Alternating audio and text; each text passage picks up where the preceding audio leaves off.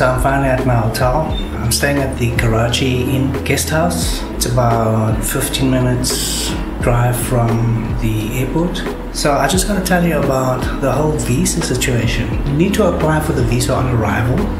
You need to go onto the website, and then there's an option that you use that says visa in your inbox. So when you apply, you don't actually get the visa, but you actually get a ETA, which stands for Electronic Travel Authorization.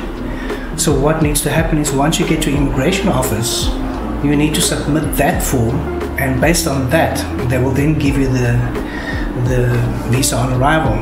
But when I got to the immigration office, there's a specific kiosk for visa on arrival.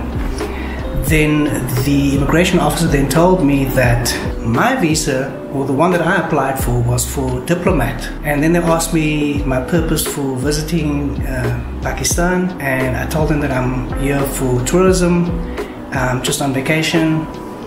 And then he said to me, well, I've applied for the wrong visa. And I did not believe that, and I said to him, no, I definitely chose the option for tourism. And then he said, but not to worry,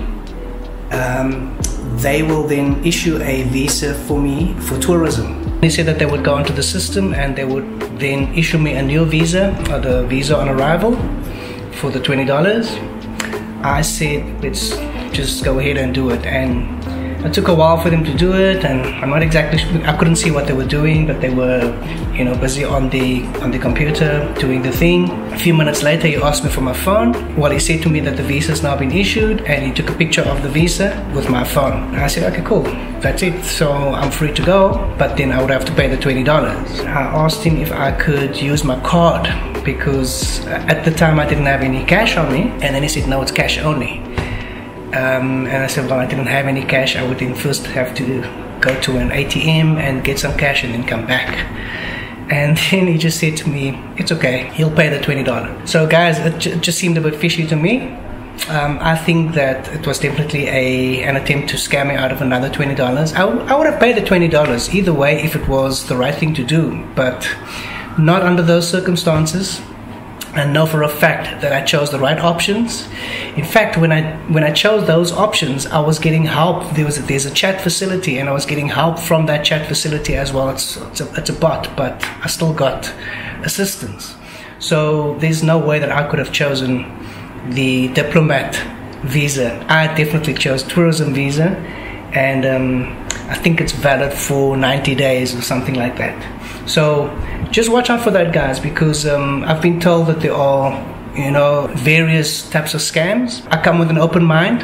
I don't come suspecting everybody. So when I see it happen, obviously, then I'll be alert, and I'll try and put that information in my videos or in the description or something like that. But definitely keep an eye out for that. And as far as the extra $20 is concerned, I never paid it. So that to me just seems very fishy, because how could I then get the visa without paying for it? And then the other thing is, when I eventually got the visa, I sent me the picture of the visa. It showed exactly the same tracking number that I had on my online application. So which means that they actually used that application. They didn't do a fresh application. So another red flag. I'll keep you up to date on those things, but so far, guys, all good. I'm happy to be here. I'm just gonna relax a little bit now.